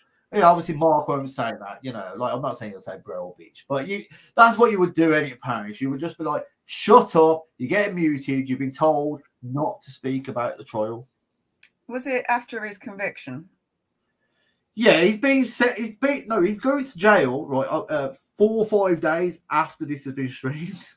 Yeah, so it was after the conviction. Yeah, they're very careful about these things, you know, especially in criminal proceedings. I mean, one of the reasons I can't give regular updates, even with my civil proceedings, is that they don't like you giving out too much information, and you can't really give out information until after the fact. That's why I have to wait until after hearings or after things that have happened. But in criminal proceedings, in particular, you could be done for contempt of court. But you've got to remember that these people, their primary activity is really just generating online content for donations. So, you know, what they've done is monetized, took an opportunity. You know, Sam was a bit silly. He put up a load of stickers. You know, even though he knew that he could probably get done for criminal damage, he decided to go ahead anyway. And he knew what he was doing was unlawful. As part of the evidence was, you know, him giving instruction on how to avoid detection and remove fingerprints and such. You wouldn't be giving out that information if you didn't think that what you're doing was illegal. But so I think they thought, how can we capitalize on this? You know, our relevance is really dropping. We've got actual nationalist political parties starting. You know, the National Justice Party in the United States has collapsed. We don't really offer any solutions to our people, and we've been around for 5 years. So we'll use this case to try and make ourselves relevant. And then Mark, you know, because one thing he is good at is being a snake oil salesman and conning people with his usury into giving over resources for nothing in return. And they've turned it into one of the best persecution grifts I've seen in nationalism. You're on a rant. Let me finish reviewing this actually, and then we're going to go to you. Like, I do love your rant, so don't be offended. D-talk. I was just like, oh god, what's been said here? And thankfully, the thing is, I'd already gone by that time, but I think I was having people message me on Telegram like, mate, you need to get a grip of this. Like, what's going on? This is you were replaced by Madfaz of all people. Right. Okay, look, obviously me and Madfaz don't see eye to eye. Like, actually, Natty actually replaced Madfaz. I don't even know if Madfaz came off after the PA thing. But, like, you got there Natty saying, people are messaging me, like, what's going on, Chris? Like, as if I'm doing some kind of pro-terrorism stream. Like, what will these people do? Like, you've got, like, seriously, are you listening to that? You've got like 7-8 of your own people in jail at the moment.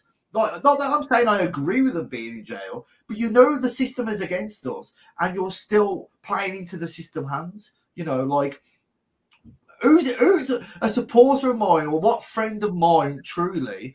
If you could call Charlie wasn't a friend when he went inside. Obviously, God bless him and his family or whatever, but he wasn't a friend when he got inside. Like.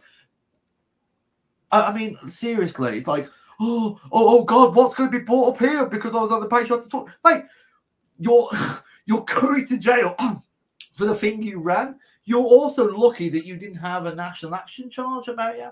Like, unbelievable. Let's watch the rest. God, he was in space too, wasn't he? Like one of the worst was, I remember I was watching one of the shows and it was so bad, and I was messaging Charlie just saying, Charlie, shut it down, stop him now, and it was like, it was so bad. And at the end of it, like the former host of the show was like, no, it wasn't that bad. They never did anything about it. And then when I got pulled into that interview with Dominic Kennedy was like, how do you answer for this? And I was just like, oh my God. The minute he said patriotic talk, I was like, yeah, I'm going to get roasted. This is it, guys. We're all going. Yeah, well, they're all moaning about that particular show with Thomas Sewell. Who got sent to jail? No one. Did anyone have a knock on the door from the police? No. Like, the person you're actually on the show with right now is in jail. Charlie Big Potatoes, the guy that you're like, please, Charlie, do the right thing and end it, in jail. Like, honestly, and they're making me out to be this awful terrorist when I'm the one that's fucking free. Obviously, I've had the conviction over the drag queen stuff.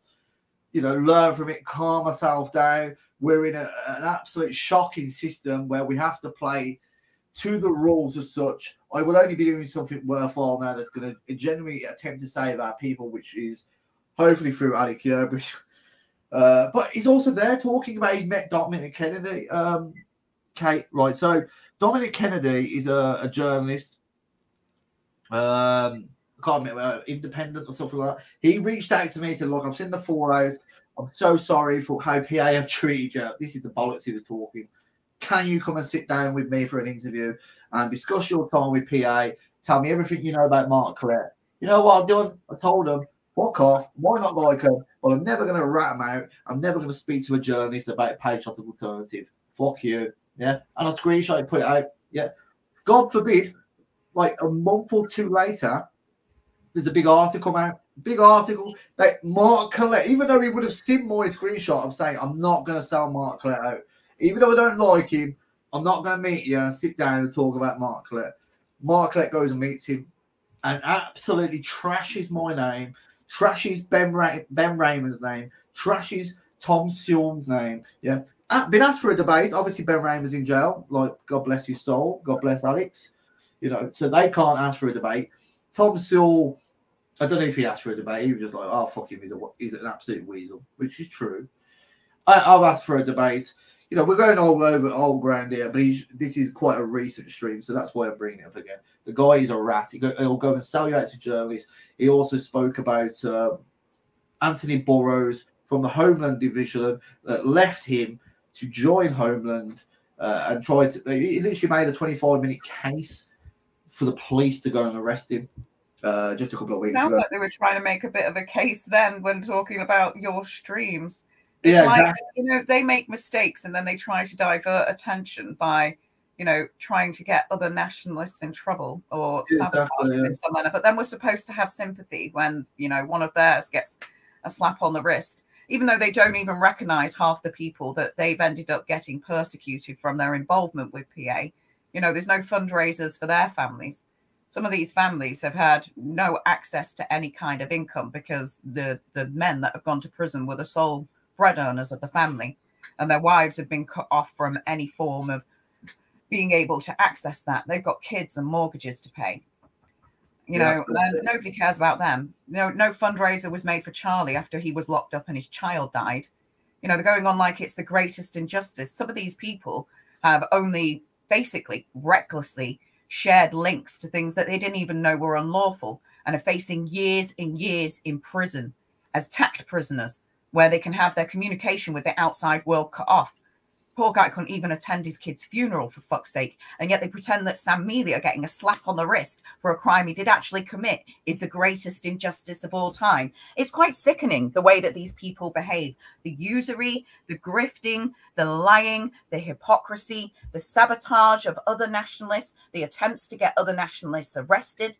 It's just, how do these people then claim they are the greatest victims in nationalism doing the greatest work? They've produced nothing of value. The only people that have benefited from the existence of PA are its directors and their partners, because they're the ones that are financially benefiting from it. What have they done for our people? It's like Tommy Robinson. How much money has that man grifted through persecution grift? He wants to go out and talk about the victims of grooming gangs so we can gain money off the suffering of these victims. But how much has he actually invested into gaining justice for these victims? Has he paid for any court cases? Has he paid to rebuild any of these poor victims' lives? No, that's where your money should be going. It should be going into peoples who are actually trying to help the white community, not peoples who think that they need 60K to go on a fucking holiday because their boyfriend, husband, whatever, has gone away for a few months. And he's going to be spending less time away in prison than a military man would on tour. Yet you don't see military wives going, oh, you know, in these few months, I think I need £60,000 holiday to get over the fact that my husband's not here, you know. And it sickens me because these people will utilize the suffering of our people. They'll talk about it in their chats and ask you to donate. But at the same time, they must have a complete disconnect with what they think an injustice is. And what I would like to ask Mark and what I would like to ask Laura from their sales pitch of the greatest injustice of all time, both of them have daughters, don't they? Both of them have daughters. So if their daughters were gang raped by Pakistanis, right? And you went to the police seeking protection and justice and you didn't get that, you were attacked and persecuted, would they see Sam's few months in prison as the greatest injustice of all time? Or would they see the rape of their daughters as being the greatest injustice of our time? But these sickening grifters will pretend that they are the biggest victims to ever exist just so they can gain a little bit more profit from our people as their organization dies and rots in front of us. Yeah, well, so, okay. I actually wanted to come on to that later on, but what I wanted to address, I think that's the most kick in the teeth, because I know, like, we might differ a little bit, because I had some sympathy for Sam. You know, You know why I have sympathy over this court case is because we're seeing constant child rapists. Oh, our prisons are too full. Our prisons are too full. It's going to have to be a suspended sentence. And when I see shit like that, and then I think, yeah, it is a bit of an injustice here. But then they don't help themselves. As you said, they've been on stream many times now. You know, it's been sent to us privately. Because I can't watch them. I literally can't watch. They literally turned that entire trial into content. I found it really odd. I was sent clips, right, of just before Sam's sentencing, and he's there smiling, and then afterwards, he's like, you know, Sam's gone to prison. Laura's there with a massive smile on her face, you know, talking about, you know, the trial. And I'm just like, this is really odd, because I've dealt with quite a lot of the women who have been left behind by persecuted nationalists that have been sent to prison, and they're usually devastated.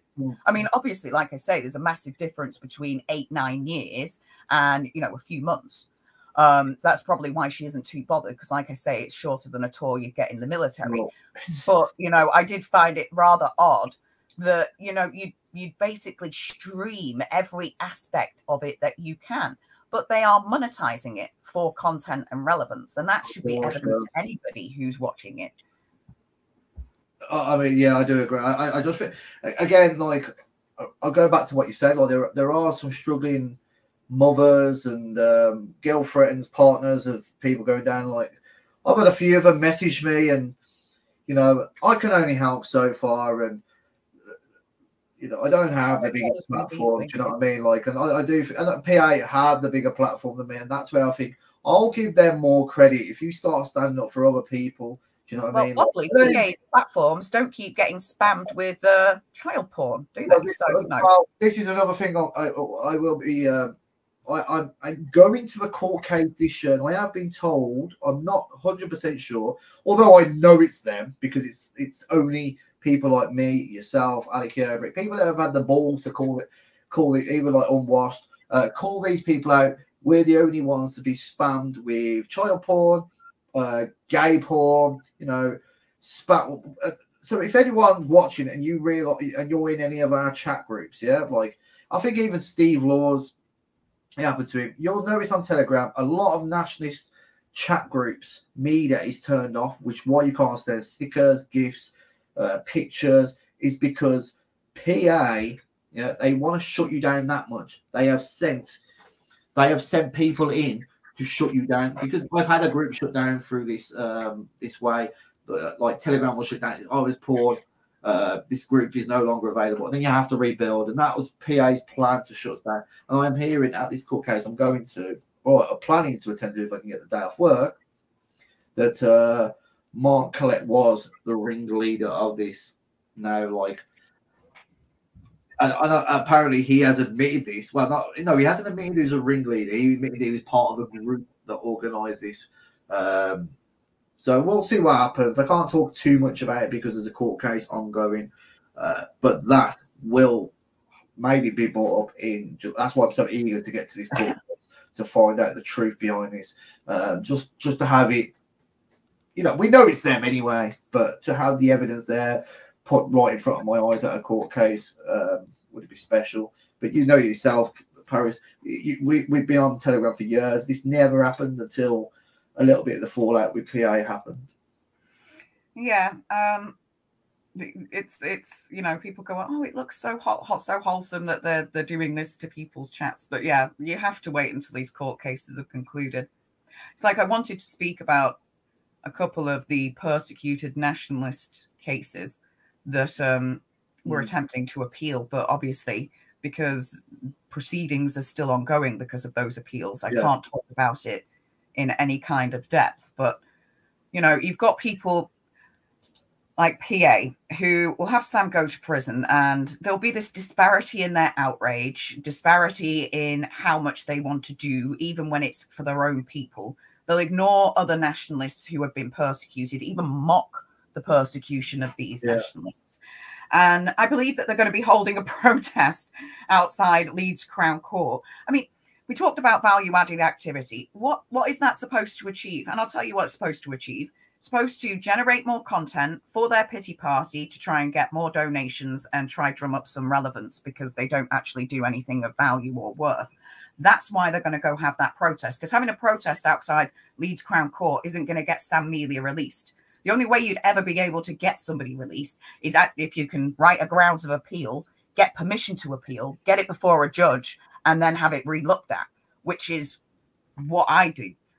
And now we've got peoples who have been persecuted by our courts that now have a little bit of hope that they might get their sentences reduced or their convictions overturned. And that's how you do value-added activity. And you don't ask for a penny for it if you're doing it for the right reasons. Yet these lot will pretend that they're doing all that they can for persecuted nationalists when really they just want to generate content. Again, for likes, relevance, and grift money. When they know that the activity that they're undertaking will do absolutely nothing to resolve the problem. It's bizarre. Like, I mean, there was a guy called, I don't know if you know him. His name was Chad Williams Allen. He was literally done same as Sam, basically. He was supplying stickers. He actually got 21 months. So he got 21 months. However, in his second week in prison, he was actually stabbed in the neck. Phenomenal story. I looked through all the PA pages. Not one mention of a nationalist that has gone to jail for stickers before Sam. There was at least 4 or 5. Somebody listed them on one of my chats. You know, you'll have to forgive me. My memory doesn't work as well at this point in time as it should do. But there has been a number of them. And there's been other nationalists who have been persecuted and put in prison for similar sort of comments and content. It wasn't necessarily for criminal damage, but if we're looking at the incitement part of it or racially aggravated elements of it, you know, there's nothing new in Sam Melia's case. You know, you can get convicted of criminal damage if you sticker. That's pretty standard in our law. I mean, sometimes you might just be convicted under a local authority for fly posting. It depends how extensive that stickering is and who the owner of the property is and what kind of charge they would like to pursue. But when it comes to the racially and religiously motivated aspects of it and the incitement, nothing in that was new. I mean, they like to make out that it was talking about demographic change and grooming gangs that was what got those charges brought against Sam, when it wasn't. It was the comments about Jews. Now, I agree you should be able to produce this information and put it in the public domain. I don't think that putting it on stickers is an effective use of time. And I don't think encouraging other people to engage in criminal activity is something that any leader of a political they're not a political organization. They're an LTD company that runs for the profit of their directors. Yeah. Let me just make that clear. But as leaders should not be encouraging other people to engage in activity that they are knowingly know that it is unlawful. You know, so there's nothing new in Sam's case. I mean, I took a little bit of an interest at first because I thought, oh, maybe they're really broadening or stretching this definition of what can be considered racially or religiously motivated or what could be considered incitement. But then when you look through the different nationalist cases, there's nothing new there.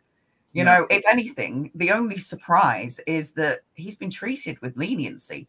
Because most nationalists that have been before the courts in the last year or so have had the book thrown at them. They've gone for maximum sentence.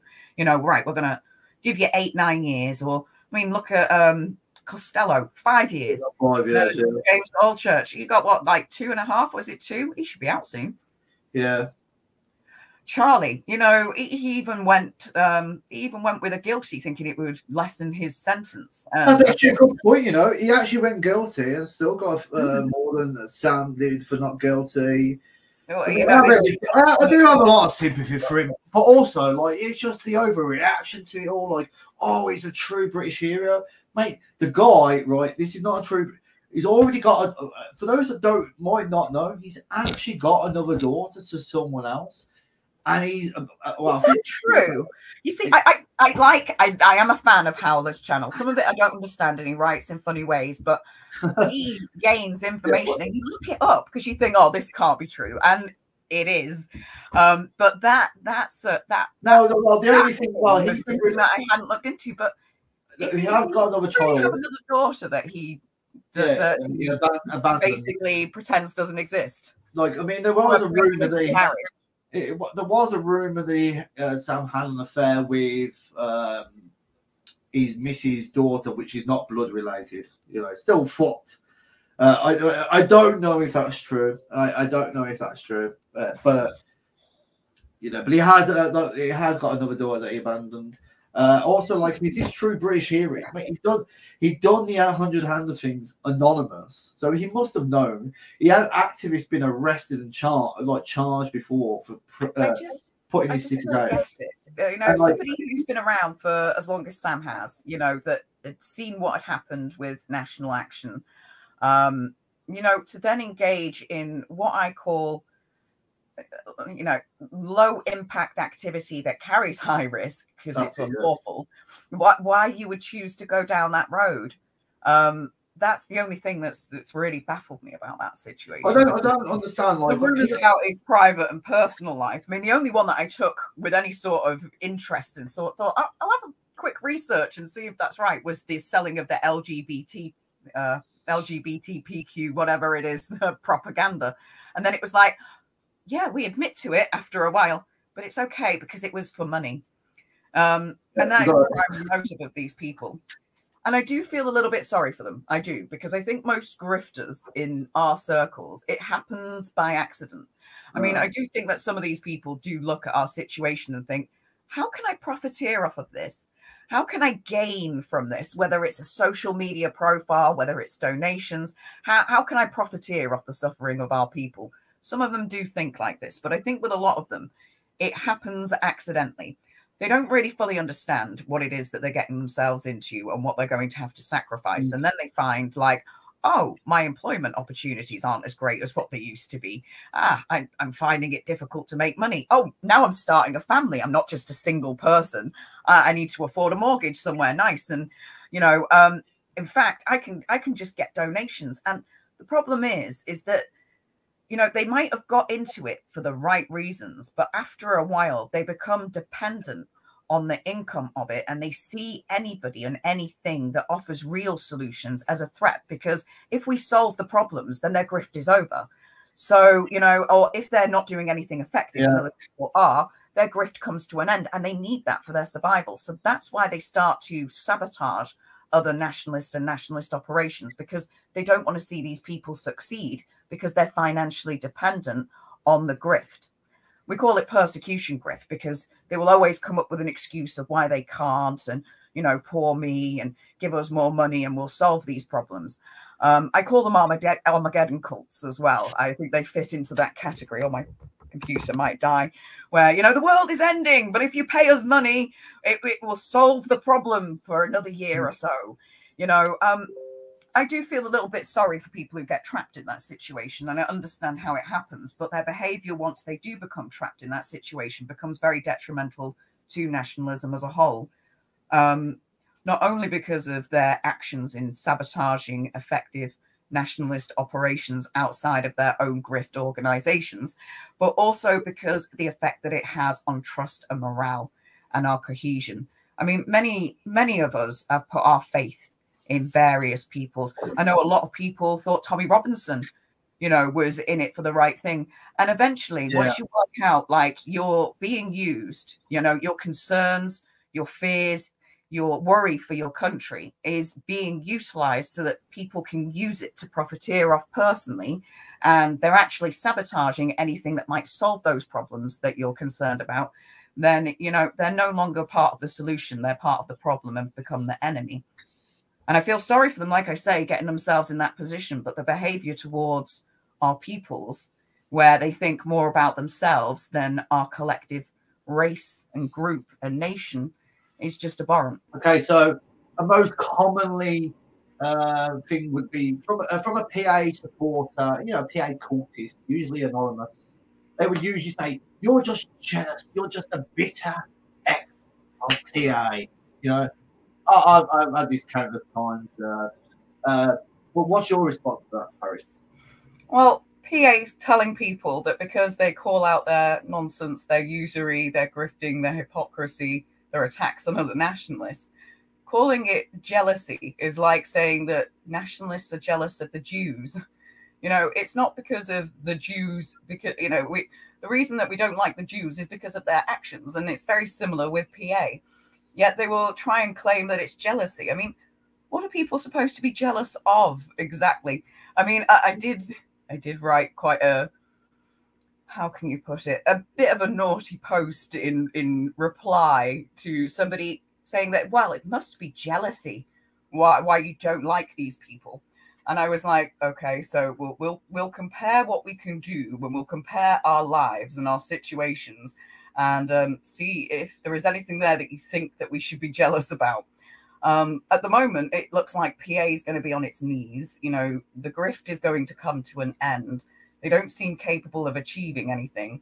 And you're never jealous of people who you're disgusted by. It's like, it seems like the only thing that they can come out with now, if they don't accuse you of being a Jew or, you know, being a feminist or doing something. But usually they'll actually accuse you of things that they do themselves. It's most absurd. Everybody must just be haters for no reason. We've never done anything wrong, but everybody hates us. Well, I mean, like, I do want to... Jealousy, apparently. You see the grist coming to an end, but is it really? I mean, like, they've actually... They've got, what, 60,000 from this? They are actually getting advertisement from Zionist, Tommy Robinson, Zionist. What's his name from America again? Well, they're going to make it a regular thing where one of them gets arrested.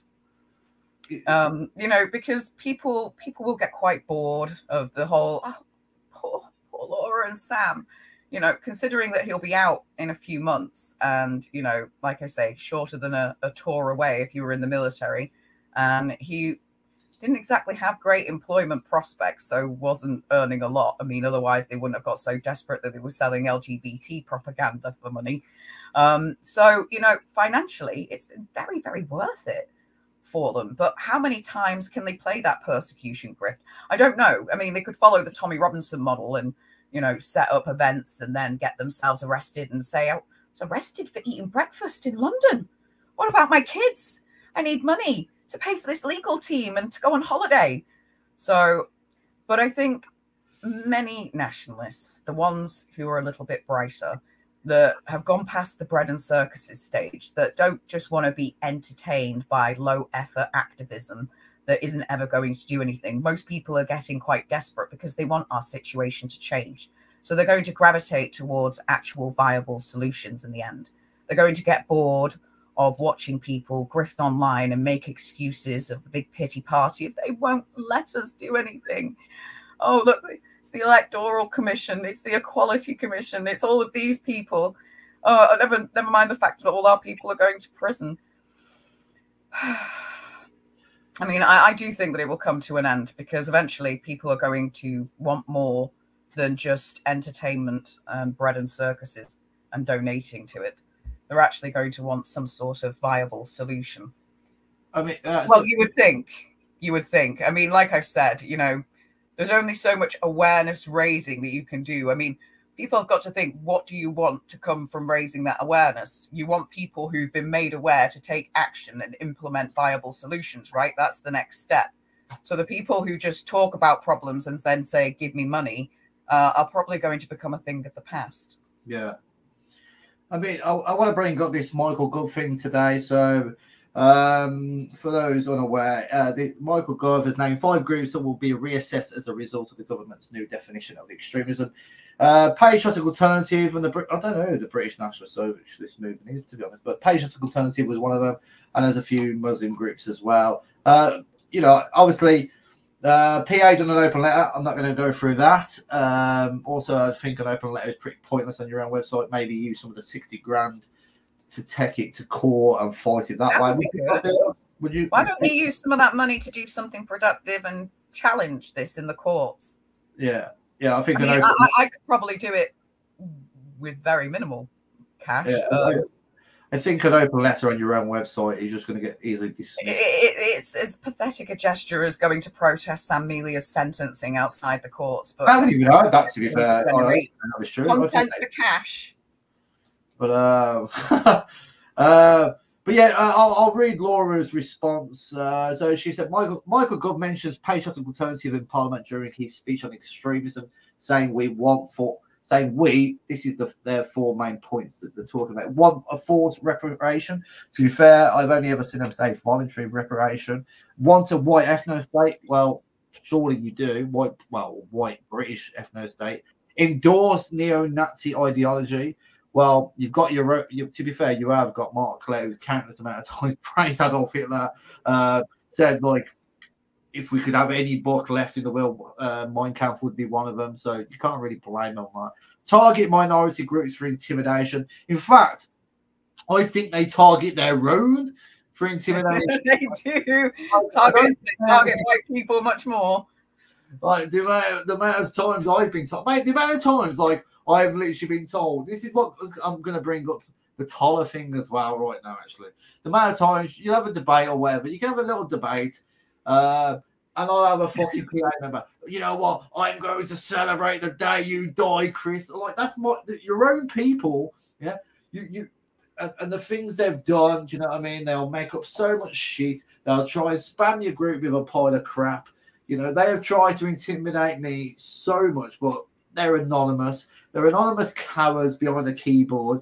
When they've been asked to come on a stream, nope, not interested. When they've been asked for a meet, nope, not interested. They want to do it behind their little anonymous profile, take the piss how I look. But yeah, you're probably a big fat weasel yourself with long hair. And, you know, like, I've been to many PAs. Not all. Some are great guys, but, you know, there are some weird characters in that organisation for sure. But for that, yeah, I do believe. And they targeted you. Like, you said something personal. I don't actually agree with some of the things you've actually said about Laura. You went personal a couple of times, I will say. However, I mean, I'll let you respond to that. People attack me personally from their circles. Why would they not expect the same in return? Yeah, you know, I'm known for having no brain-to-mouth barrier, and I'm not here to make friends or make money. I'm here to make a difference, so I don't really care if I upset some irrelevant grifters.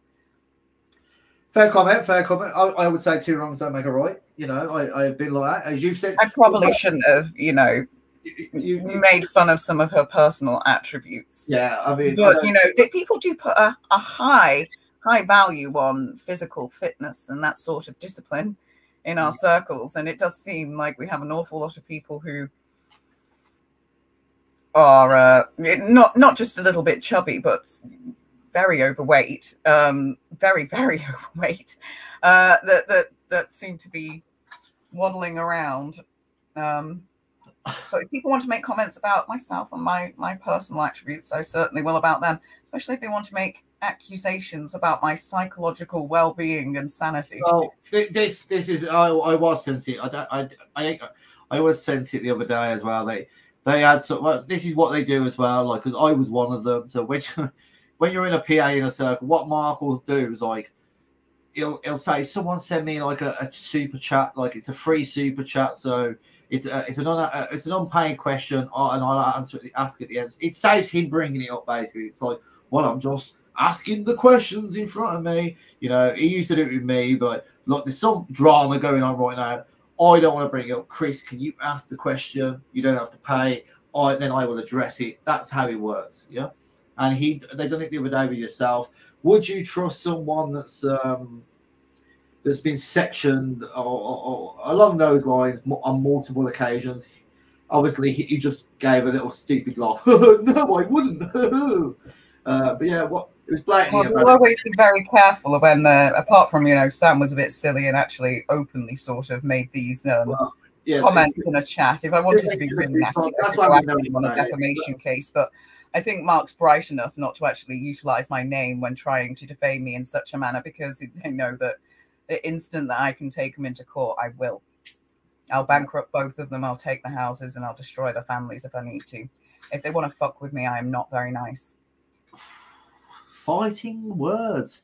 Right, so obviously, I want to speak about Toller. Right, I had Toller during the whole break. I never said a bad word about him. He was actually my favourite non-white PA. Do you know PA attracts all these all these non-whites? They're a very multicultural organisation, should we say? And Toller was one of them. You know, had a lovely non-white girl that he met at the York at a hike. Yeah, so 2 non-whites happily together. I don't know if they're still together. Okay, that's fine. Yeah. Good old PA sorting out the nine whites together.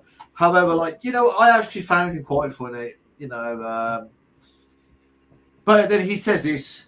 So this is the comments from him. Some man is going to punch your light out one day, and you'll have pushed him far enough. By the time he does that, once they're out, he'll probably keep going for a while. If that's already happened to you, and you didn't learn your lesson any of the time you need to be packed off to the dignities you aren't being not paid. Reaction to that, Harry? Well, I did find it quite amusing. I mean, do these people not have any idea about my past history? Of course, I've already fought with full-grown men. Sometimes come off worse off, but sometimes they've come off worse off. I mean, I've actually discovered the identity of this individual, their home address, their phone number, many details about their personal life, actually. I need to give them a ring. I need to give them a ring at some point. But, you know, once I'm no longer in a state of pregnancy, I'm quite certain that some fat Pakistani fellow, just one of them, I don't think that he'd do very well. I actually messaged him, I DM'd him, inviting him to attempt to be that man that's going to punch my lights out and continue. I mean, I do find threats from brown people quite amusing these days, to be honest, because they're so frequent. But coming from a so-called pro-white organization, having a brown man telling a white pregnant woman that he would love to see her face punched in, and then claiming that she's the deranged one. You know, it's like you're the one fantasizing about violence against white women, yet you're saying that I'm the one that needs to be looked at. It was quite bizarre because there was a few people that love that comment. They're like laughing and thinking it's an amazing comment. And then you said something a few days later about Laura, which again, you know, I already said it. I don't agree with some of the personal attacks. That's up to you. That's your prerogative. I don't agree with it myself. But like he comes in your chat, oh, this is just out of order. This is just so sick that you would call Laura this name. I was like, bro, and I said to him, you seen it, you was witness, bro, literally the other day, you was literally supporting the guy advocating violence towards you. Like, you didn't advocate violence towards Laura. It's just absolute. This is what they're like, though. They're like, oh, they wish me death. Jump off a bridge, Chris. Shame you didn't kill yourself when you tried to. Blah, blah, blah. But, like, you say, oh, someone's fat in your movement. Oh, don't say that. Stop him fighting. Stop him fighting. I only put one personal sentence about the physical attributes of that person. Usually I don't really go and use personal insults because there's plenty of valid political ones that we can use. And absolutely. Yes, but sometimes that inner bitch just comes out in me. And I'm not known for my restraint, am I? You know, I'm what did somebody call me? Poisonous Paris. I certainly can have a poison tongue when I want to. It's not like anything I said isn't actually true, though, you know. So I won't repeat it, but the people who saw it, you know, they know that what I'm talking about is correct, and that's why they got so upset about it. And it wasn't just about her personal physical attributes. It was her lack of skills and abilities and success within any of the nationalist objectives that they've attempted at any point. Okay, well, we're going to move on to the last part of the PA thing, which you had an altercation with Laura today. I'll let you discuss your parts of it. But I've highlighted an altercation. I was surprised she jumped into the conversation. I was having a rest break, and one of their members, who usually I can have a decent discussion with, he will have the odd little underhand snipe at me. But most of the time, I actually find it quite fun to engage with this particular person. But then out of the blue, Laura pops up and started talking about how she's the best person for the job. Well, I will read out word for word, get your reaction. I'm not you know, she's working within politics. And I was just like, Laura, you don't work in politics. Let me read about it. You've got a political party. You've never stood in elections. You've never been hired by a political party. Kate, shh. You're getting overexcited. Let me read. She's quite delusional.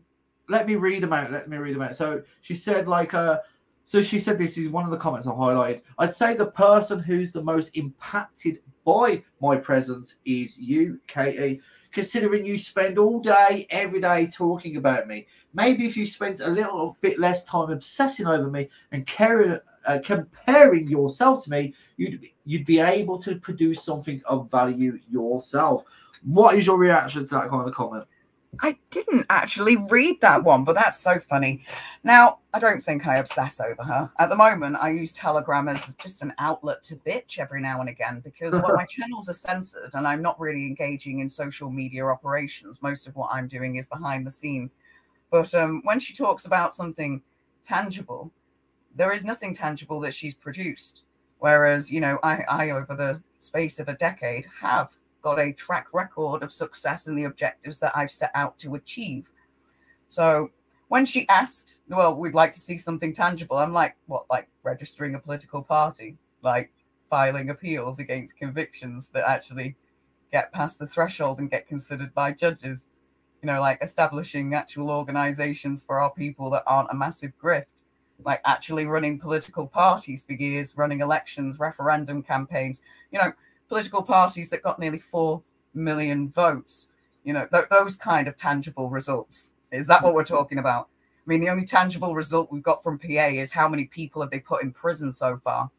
I said the same. Actually. Yeah. So, well, as I say, these irrelevant grifters are going to be history in no time. So the only reason I even bother at this point is because, like I say, I've got a bit more time on my hands. Heart attack, pregnancy, being told that I have to slow down, not being able to engage in my cases, which I'm very disappointed about. But as of July, I should have new dates for the pre-trial review and the trial. And I will be getting back to that because obviously baby will be out in here. But yes, I think Laura is a little bit delusional as to her position, her relevance, what she's achieved, and what she's able to achieve. But I won't try and put her down too much. Well, I have got one. Mind more. you, that 60 grand probably softens it a little bit. She probably prefer that her husband does another stint so she could get a little bit more. Sounds just like jealousy to me, Paris. Sounds just like jealousy. But I'm only joking. So I will say. So she said as well. Nobody thinks you are busy because you spend. This is Laura to you, by the way. Because you spent all day on Telegram, mainly in drama chats, putting together big effort posts about why you're better than me and writing a list about all the work you've done behind the scenes. Why have I not seen well, but listen, but never actually materializes into anything. Why have I not read that one? Well, I do have a lot more time on my hands. You know, unlike her, I actually was engaging in a lot of activity that was taking up to 23 hours a day, thus the heart attack. But being heavily pregnant and being told that I have to slow down my activity has freed up some time. I don't think that another pregnant woman is going to begrudge another pregnant woman taking a bit of a break for the health of her baby, but she seems to take exception to that. Apparently, I shouldn't be on Telegram at all when she's probably the most prolific poster ever. I mean, I would compare her to somebody like Katie Price. I mean, she'd probably sell her own kids out if it would give her a bit more attention. It's just how she is. It's why she uses her child as a political prop for likes online. I mean, how many times a day does she post? I mean, how many times does she post about the trial? All she does is generate online content. And the sad thing is that some people fall for it and are taken for fools. Okay, but, so yeah, when it comes to tangible results, as I've said, I can list mine and people can check that, and then we compare it to what she's actually achieved. It kind of kills their argument, doesn't it? And if we want to keep comparing, I'm going to have to keep reiterating those comparisons and putting them in the place. I think there is a solution. I don't think there's any comparison. She's not even anywhere near my league. No, I mean, I would agree. But I would also have this suggestion. Like when I was in PA, right, many moons ago, when I was in PA, they obsessed over debates, over like for instance, Laura obsessed over having a debate with Ashley Simon. Ashley Simon said, "Look, you're not worth my time." I don't actually mind Ashley, but whatever. I think they probably should have debated. Would you? We're going to lay down the gauntlet. Would you have an online debate with Laura Taylor if it was? What would it be about? What would we be debating? Would it be more like a discussion and argument? Because I think politically, they claim to be no different to myself, but we clearly have very different motives as to why we are engaged in nationalism and what we believe value-added activity or results-based activity actually is. But yeah, I don't think mostly you'd only want us on there almost as a verbal fight. But, well, obviously, I'm able to articulate myself very well. So at some point, if she wishes to, I'm more than happy to have an argument with her. But I don't know what. I don't. Yeah, I think just a debate about nationalism is the way forward, what we can do and achieve for our people. Obviously, we'd have to be moderated. That sounds like we'd be trying to build bridges there, and I don't. I wouldn't say build bridges, but also obviously it would be what I've just stated there, like messages from Laura and messages from yourself would be put to each other in that debate. Obviously, I'd be biased towards you, so maybe I shouldn't host a debate because I'd be biased towards you. Unless it was I don't think she'd let you host that. She would never let me host that. But because she's been so obsessed with wanting to debate, so PA, Mark, I'll debate anyone. I'll win anyone in debates. Well, it generates more like online content, doesn't it, that they can monetize? Good online content. Today I'm debating this person. Today I'm doing this. If she hasn't got anything else to write, it'll be some mush post about her husband. Yeah, exactly. It's not going to happen, but in an ideal world, I would love to see you and her go at it and just talk on all angles, what you both believe in, arguments on like what both of you have done. Just let it all out. Let it all out. I think the people would love to see that. A bitch fight between Kay Fanny and Laura Towler, and one would be like you all day long, and that's why I think she'll never ever take it. So. Well, yeah, no, if it ends up at a comparison, I don't think there's going to be a win for her there. So absolutely, we see. It could be fun. Who knows? I mean, the TRR lads, before they realised that I was pregnant and she was pregnant, they wanted to organise like some sort of physical charity boxing match. I really, yeah. I was like, yeah, let's be up for that. I'm so ready. But unfortunately, people don't see that as very ladylike behaviour. So we'll try to be a little bit more civilized and put the intellects to battle instead. Yeah, but no, it's going to have to be a bake-off. I can actually bake, I can actually bake. I'm quite a good cook. Can't make pastry. Cannot make pastry for the life of me. Anything to do with pastry usually turns out quite rubbish. And half the time when I make bread, it's a little bit doughy. I don't know what I'm doing wrong with that. But cakes I do on a regular basis. Nationalist bake-off. But yeah, I don't think that really achieves much. There we go. Team Paris all the way. Right, let's end the show there. Well, obviously, any final thoughts you want to say, anything you want to plug, Paris, we'll do a part 2 soon. Obviously, thank you for your time. It's been a whirlwind to try and get this organised through my workload, your workload, obviously your pregnancy situation. Could speak to you for another 3-4 hours easily about multiple topics, but let's give it a few weeks or months and we'll return again for another we've only got a few weeks and I'm going to be dealing with a newborn. And last week wasn't possible. I was in the hospital 5 out of the 7 days of that week. So, and I'm still not, let's say, out of the woods, and neither is she. So there is a possibility that I might just get stuck on a ward for permanent monitoring until she gets to a point where they think it's advantageous to have her removed. So I can't promise that I'm going to be about for the next month or so, because that things are quite unpredictable and precarious. Understandable.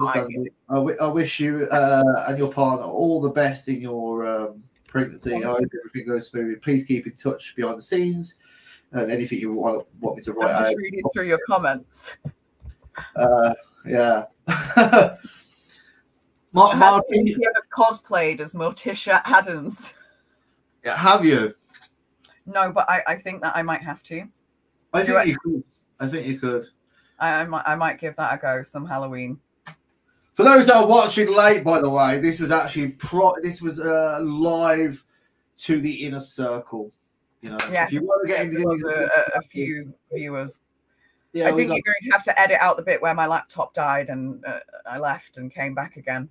Yeah, I hope I'll edit you down that as well, so they don't know about I was mid-rant when that cut off, and I don't know what point it properly that. cut me off. So I'll only find out when later on. I don't ever rewatch these things back, but no, anyway. I don't listen to myself. It's bad enough doing my travel vlogs, and I have to listen to more garbage. Aren't you off on holiday tomorrow?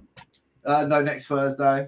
Oh, this trip, the new one, will go very well. The last one was really interesting. You're returning to the same place, aren't you? But yeah, I'm not going to Transnistria.